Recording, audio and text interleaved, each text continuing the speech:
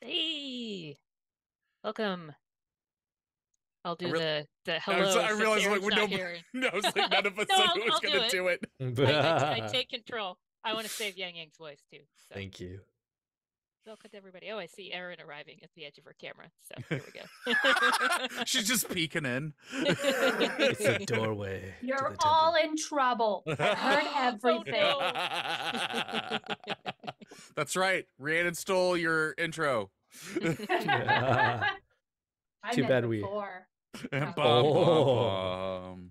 Too bad we weren't brilliantly strategizing for today's encounter. I know, Yeah, right? exactly. That would have been smart. We're only going up against an Elder Brain Dragon, you know. It's fine. It's fine. No biggie. I'm sure you guys will do great. Is there one in the new Baldur's Gate? An Elder Brain Dragon? Mm-hmm. No, that would. I mean, that'd be pretty. I will say this: there was a moment in that game that I went, I feel like we could have squeezed one of those in there.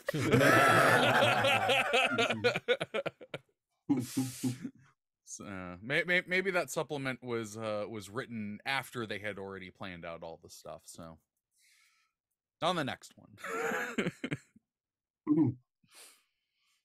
So I actually have a question to pose to the group. So I in my home game right now. I don't know how my DM is doing this, but he is somehow putting me up against every D&D monster I've ever wanted to fought and never got to. Nice. Like in one session we were fighting the first one he reskinned it, like it was this giant like orchid praying mantis thing, right? But it kept like some people, if they looked at it, got hypnotized. It was actually an Umber Hulk, and I've never gotten to fight an Umber Hulk before. So I was so excited. And then last night he puts a bullet in there. I'm like, I've never got to fight a bullet. This is so cool. So my question is, are there any D&D monsters like kind of like the classic ones that you've never gotten to fight in a game that you've wanted to? That's an interesting question. Yeah, I don't know how classic it is, but I've always wanted to fight. I think I saw it in 2nd edition. It was a house that was a mimic. Oh my god. That's terrifying. That's genuinely terrifying. Yeah, like the entire house was the mimic, and you just supposedly you set up the encounter by like a party sees just like an idyllic little cottage in the woods or something, and you're supposed to make them come up there and investigate it, and they're like, well, I mean, there's nobody home, there's no clothes, there's no food out there, like what? But it's like peaceful and otherwise not broken in. And then as soon as people enter, like it's just everything shuts down, windows shut, doors shut, and it starts just digesting them. Oh God, no. I don't think I've ever I've played with a mimic character for the one shot, the holiday one shot, the holiday mimic. Oh, the I don't holiday think mimic. I've ever That fought, was so good. I don't think I've ever fought like a mimic. Because I did like sort of not exactly fight, but like be in a fight with a Tarrasque, which was I think the one that, because I don't know if I've told this story before, but back in grad school, I was at a D&D game at a comic book store, and they had a store cat, and apparently the scale to their minis of this cat is about like the cat being a Tarrasque. And so at one point the cat jumped off on the battle mat, and they're like, "Oh no, the Tarrasque!" I always sort of was curious, like, what is this Tarrasque, and what would it be like to fight it? It's Well, you tiny fought little it. minis at this huge cat. You guys fought it, sort of. Sort of, And yeah. then- Sort of. Yeah. I mean, Stone got swallowed by it. You wailed on it some and got away, which is, I feel like, It knows my generally flavor now. Tarrasque strategy. Yeah. What's the one that's like the... I know the thing, so I don't think I could ever actually experience it. But the Hydra, the not a Hydra. Oh, the false Hydra. False Hydra. Oh, God. nice. I think I would have, had that been presented to me, I would enjoy it so much. Content warning for anyone out there Googling an image of this thing. It is gnarly. Okay. So Googling. what makes it like Yeah, tell us not about it. a hydra yet Like, enough of a hydra to be called that? it's one of those things where it's like, if I Oh. tell you about it, it would ruin an encounter with it. Oh, Mm. That is the problem. That is Right, like, once it's you the know about massive it- problem with it.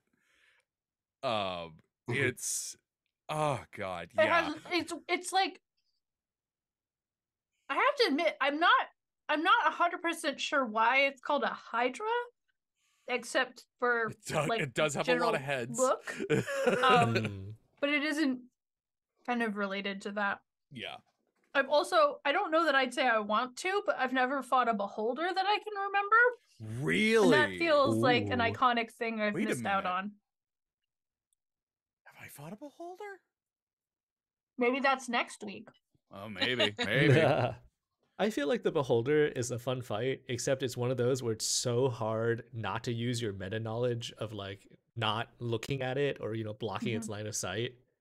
Because it seems so apparent, you know, there's so many eyeballs and the rays come I out of its mean, eyeballs. To be fair, like, I feel like, you know, I threw a party against a beholder once. They learned very quickly what that center eye did on their own. And so it didn't take them very long to figure out a strategy around that. Well, which of the older D&D movie? Because we watched the like older ones. Oh god. And which was the one where they like threw a rock, and the beholder and the guards just like that went Yeah. over there? that was the 2001. My favorite Okay. thing about that is that when it goes through a hallway, its eye stalks just kind of pull in and it Yeah. squeezes through the little doorway. I'm like, why does it do that? Well, it doesn't want to bang its eyes on the wall. I mean, come on, man. It's like my parents' cat. She's very friendly, and so her tail's often up, which is a sort of like hello kind of thing. And so you'll see her going along, and then she gets to like she wants to go under a chair, and then she puts her tail down. She goes under the chair, and the tail comes right back up. I wonder if the beholders use their eye stalks like cats use their whiskers. Like to just sort of test space. Can I get through this? I mean, maybe. No. Maybe. I love the idea of like the picture of a beholder in a box. Like it just puts its tentacles in the box and then it realizes it's the size of the box. It gets really excited, shoves itself in the box. And then just a little. Yeah. All right. What about you, Steven? Is there a monster you've always wanted to fight? You know, it's funny. There was, for a long time, I wanted to fight the purple worm. Oh, And then in my nice. home group, a bunch of purple worms happened. So, I distinctly remember something else. I think that Eric brought on us. And I thought, and I think I said on the air, I've never gotten to fight one of these. I've always wanted to. I can't remember what it was though. Anybody remember? No, but I'm just gonna ask you: is it a slod? No, I don't know what that is.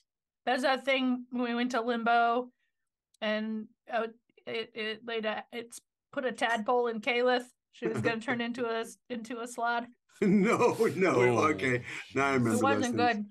No, for a while, the most classic ones for me were the ones, still are, the ones on the cover of the first Monster Manual. yeah. Oh yes. The troll, the roper, the owlbear. What else is? Oh, there's a purple worm, I think, on the back. Yeah.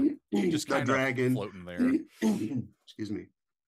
Yeah, but I've in the last couple of years got to tick off a couple of those. So I don't know that I've ever fought an owlbear either. it's been a long time since I have, but yeah. I don't know if I want to fight an I- owlbear because I I mean, didn't- once it comes down to that, I'm sure that like you know my character would not want to be killed, but sort of abstractly, I'm like, oh no. Mhm. I I'm- did it in Idle Champions Presents, Yeah. which like these owlbears attacked us, or they sort of just showed up aggressive, and so we fought them. And then there was like a break, and one of the players was like, "Should we have done that? I don't think we should have done that." And so they like undid 2 of these owlbear deaths. They brought them back, and then and I think B-Day was like, "Oh yeah, we were just defending our cubs," and the only thing was, Havlar had killed one, and I did not have any ability to bring it back. So I'm just standing there over the corpse of this owlbear, where everybody else is like being one with nature, and I'm just like, I'm an owlbear murderer now, thanks! You look at the little baby owlbears, you're like, well, I just killed your parents. I went and Listen, felt. I'm an orphan and I was fine. So this is basically Character. their hero origin story, I think. Yeah, little did you know you were outside of an owlbear theater. So I looked at the original cover for the monster manual. Owlbear, troll, roper, centaur, unicorn, and a red dragon who has black wings for some reason, but you know, whatever. I think on the back is a purple worm. On the back cover. Oh yes, on the back there is a purple worm, a manticore, a griffin, and some kind of big centipede. Oh, is that a carrion crawler? Maybe it might be a carrion crawler. God. Yes. The Those are one. That makes great. I sense. fought one of those. Hard pass. So Carp. 4th edition absolutely has the reputation of the combat is intricate and it can take forever. Yeah. The only time I truly remember this was when we had to fight a couple of carrion crawlers. Oh. And honestly, we were not high enough level for this. It was brutal. We were getting so pissed off. At one point, I think he might have been a drow blade singer. Phalar just went, he's like, I'm just going after this one by myself. I will die in the process. And the thing was, this was a game we were playing at work, and my boss was DMing. And so we're like sitting so pissed. We're like, Sarah, why did you do this to us? Because it was taking weeks to get through this fight. Whoa. Because it was just like a little too hard and a little too intricate. And yeah, that is the one time where I was like, yeah, this is too much. This combat is too much. And I have hated carrying crawlers ever since. Yeah. When you decide to sacrifice yourself so that you don't have to do the combat anymore, there's a problem with the combat. Oh jeez. So like two groups of monsters that I've never really fought. Well, I guess two. Yeah. So one is giants. I've never fought any giant, any type of giant. Oh my gosh, never? Never. No. So I've like snuck past them and like we've sort of like raided, you know, like a giant's home or something, but never fought one. And then also never fought a kraken. Like I've always wanted to fight a kraken. I've used them in my campaigns. Where's the kraken? Yeah, there you go, Aaron.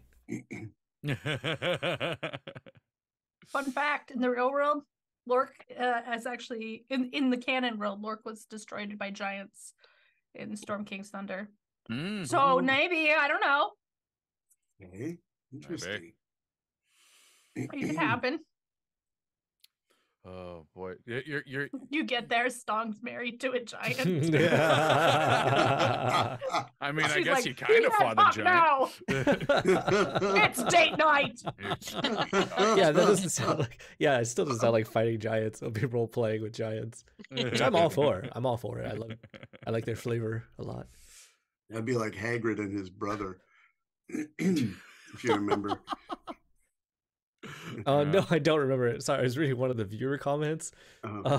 So basically, yeah, they're like, "You're cracking lacking," and yes, I'm lacking cracking. Lacking cracking. Oh jeez, Good one. That's a good one. I normally just like puns. Aaron's story made me just think of like, oh man, what's the longest encounter that I've had? And I actually think the longest encounter I've been a part of was as a player. We had a boss fight that was 5 hours long. Whoa. Oh my god. Yeah. Like, granted, it was against literally Rasputin, but still, I feel like the dude should have had a few less hit points, if I'm being honest. Were you Russian nobility or Russian peasantry? No, it's a long, weird story. Pathfinder is involved. So it's, yeah. But, yeah, no, that combat went on for a very long time. I used a wish spell during that combat, and it was not even the highlight. Wow.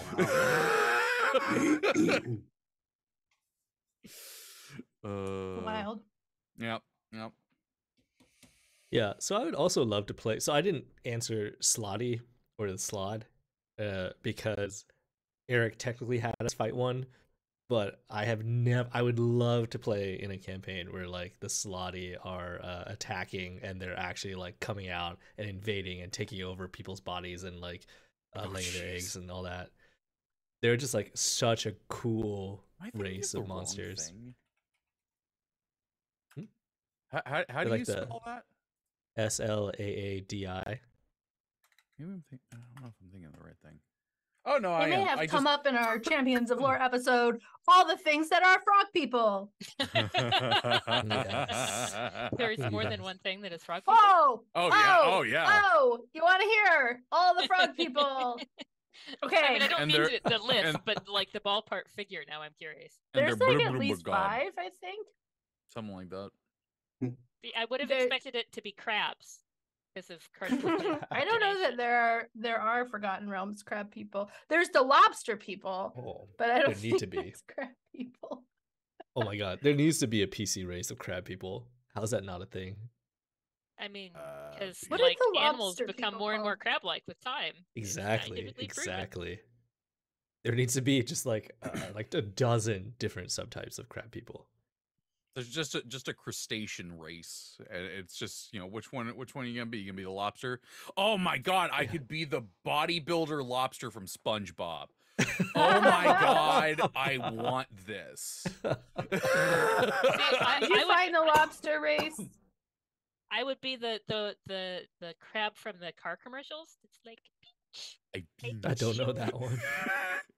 Rihanna, you're like the one other person I have ever met that remembers that commercial. I used to that's how I used to like joke around with my wife when we started dating, because I just go to her, "Hey, Peach." She's like, "I swear to God, I will hit you." Man,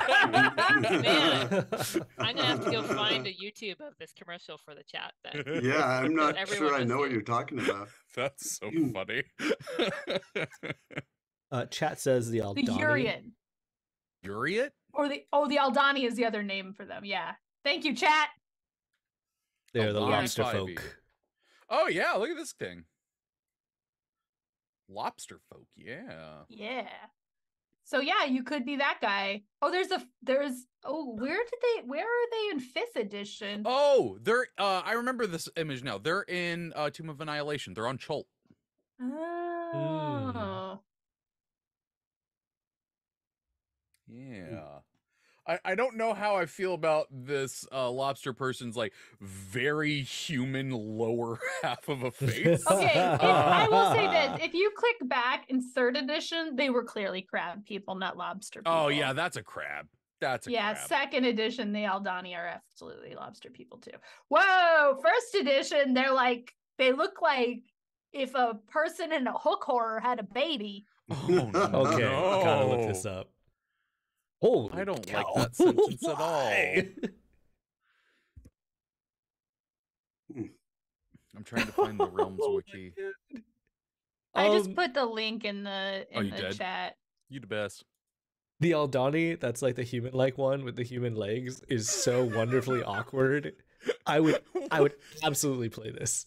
And it would have to be like a rogue or something really extra. The 1st edition artwork looks like it's taken from like a conspiracy theorist magazine in the 1960s, and then they came out of their craft.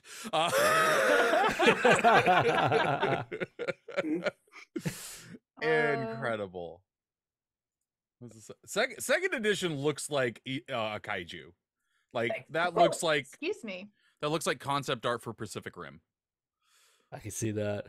Yeah.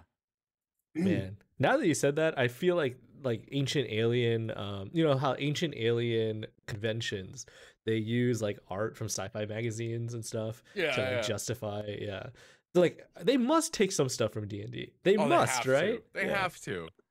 None of those magazines were what we would call a reputable publisher. Yeah, specifically it says fiction on the cover. Fiction. Where'd you get this artwork? I ripped that out of my kid's book. You bought it at some game store. I don't know. We got other people in the chat to remember Peach. Yay! Oh, nice. It's a funny commercial. Lives in my head rent free. Every so often I'm like, oh, back in the day, people would remember like Bible stories or creation myths, and I'm remembering car commercial. I mean, I'll be honest. I have talked about the original Old Spice commercial with Isaiah Mustafa the way some people talk about scripture. So,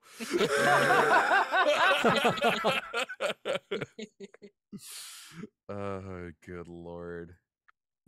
Actually, that is one video that it not the commercial itself, but occasionally I will go on YouTube and watch they shot how they did that commercial from the side, because they did it all in one shot, and it's fascinating. Oh, I should find that. It's so fascinating to watch that happen. It was even more wild to learn that the Tim and Eric did that from the Tim and Eric show. Oh, really? Yeah, I was just like, huh, I don't normally like their stuff other than it's free real estate, so that's impressive. Oh, boy. Did we ever... What's up? Oh, you go ahead. Someone in the chat said I literally just showed that video again this afternoon. I don't know if that was the I pinch video or not, but that's still funny. Yeah, small world. Mm-hmm. There's something in like the psychic consensus that's like drawing up that video again from the abyss of our minds. Everyone's like, you know what I need right now? A pinching crab. That's what I need. Yeah.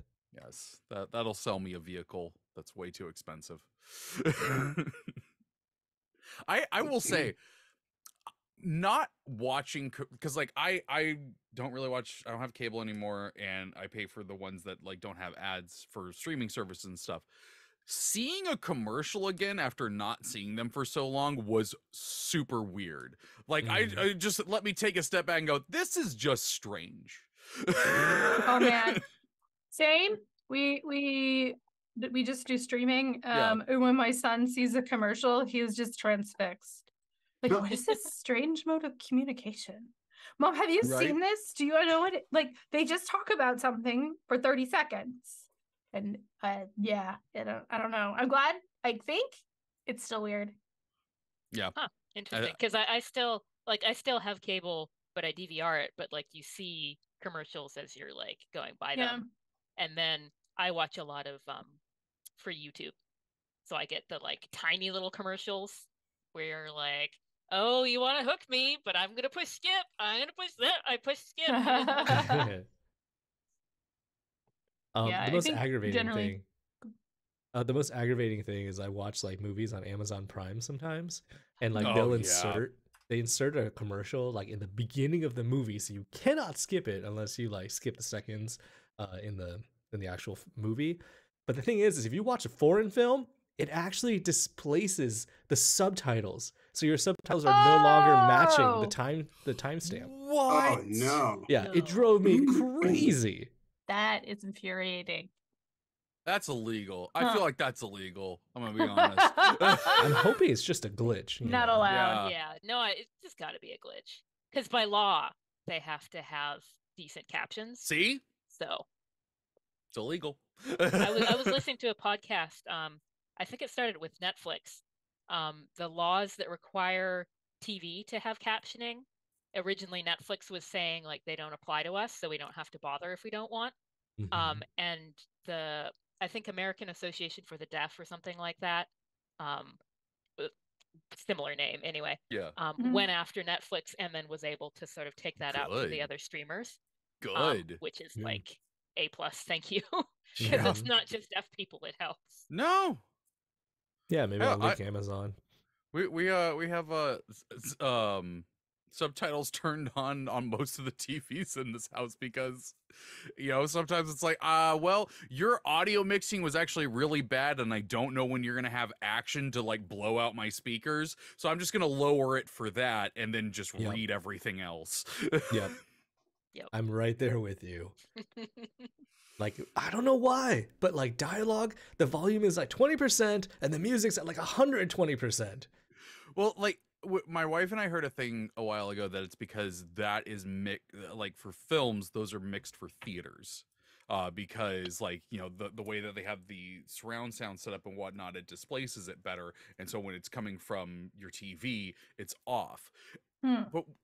But that's given my wife a new insult, because we were watching a movie the other day and it had that problem, and she's like, "This wasn't even theaters for very long. What the hell?"